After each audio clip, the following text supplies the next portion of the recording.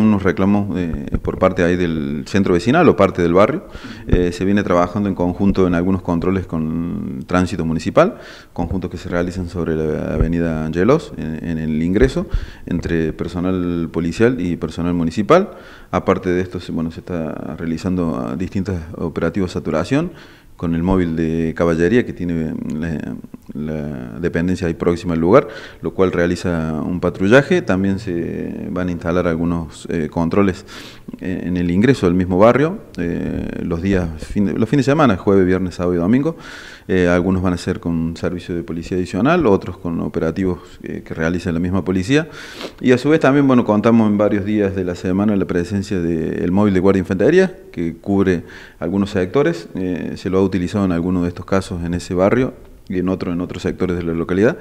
Este personal de guardia de infantería realiza distintos operativos en distintos horarios, no son siempre los mismos, pero realizan distintas saturaciones en algunos de los sectores. En este caso, ante la problemática, se ha estado instalando en este sector oeste de la localidad y se vienen realizando en distintas otras partes de la misma. Bueno, ¿se pudo comprobar la presencia de muchos autos y motocicletas? Exactamente, algunos de los vehículos realizan la vuelta correspondiente, ingresan al barrio y terminan en el fondo del mismo, donde hay pocas viviendas, casi ninguna de las viviendas están habitadas, hay algunas construcciones y otros que son algunos sitios que están en desuso, por lo cual, bueno, produce una gran aglomeración de personas, vehículos, motocicletas. Estos controles es una forma de disuadir esta presencia de algunas motocicletas. Bueno, las que están en infracciones se realizarán las correspondientes sanciones, sean municipales o contravencionales, de acuerdo a lo que vaya sucediendo en el control.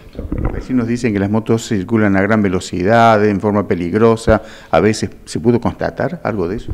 Todo lo que nosotros constatamos por parte de la policía en algunos de estos casos, conducciones peligrosas, vehículos a grandes velocidad, algunas realizando maniobras peligrosas, todo se está realizando bajo actuaciones contravencionales.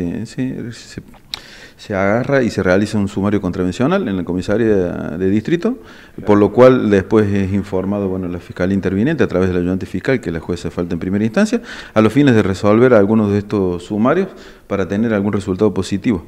Cuando se puede y se logra la aprehensión y el secuestro de la motocicleta, lo mismo se entrega. Depende de lo que corresponda, si es por parte municipal o por parte contravencional, y si no tenemos la aprehensión del mismo, porque por alguna causa o circunstancia se dan a la fuga, se realiza el sumario correspondiente con individualización de la persona, y en todo caso todos los datos filiatorios de la motocicleta, a los fines de aportar lo suficiente para que, bueno, el ayudante fiscal, a través del Código de Convivencia, sancione lo que corresponda.